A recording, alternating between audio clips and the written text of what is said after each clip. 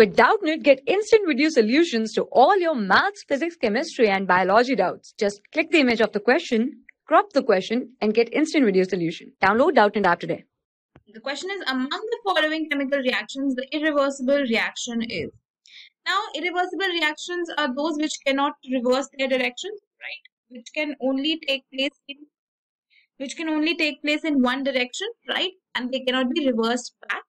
And the reactants, once converted to products, cannot be converted back to the reactants, right?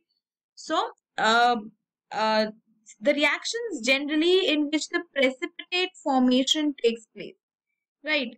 The reactions in which the precipitate formation takes place are generally irreversible in nature, right? Because once the precipitate formation has taken place, it becomes very, very difficult to reverse the direction of the reaction, right? So this is a common technique to remember such questions, right?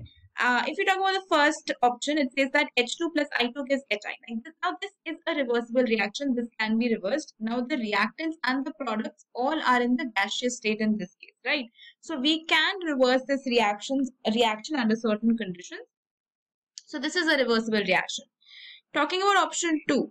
Now here AgNO3 and NaCl, they are reacting to form AgCl and NaNO3. Now this AgCl which is formed is a white colored precipitate, right? This is a white colored precipitate, and as precipitate formation has taken place, it becomes very, very difficult to reverse such reactions.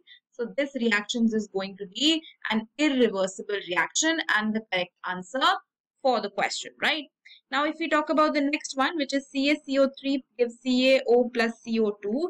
Now, here this is a solid, CaO is a solid, CO2 is a gas. Now, in this case, what happens is that this reaction can be reversed, right? We can combine CaO and CO2 and it can lead to the formation of CaCO3. And when CaCO3 decomposes, it can give these products. So this can be a reversible reaction, right? Talking about option 4, again, this is a reversible reaction. All the reactions generally in which all the gaseous, all the reactants and products are gaseous, they can be reversed and they're reversible, okay? So the only reaction that is irreversible is given in option number 2, and that's the correct answer for the question. For class 6 to 12, IIT JEE and NEET level. Trusted by more than 5 crore students. Download Doubtnut app today.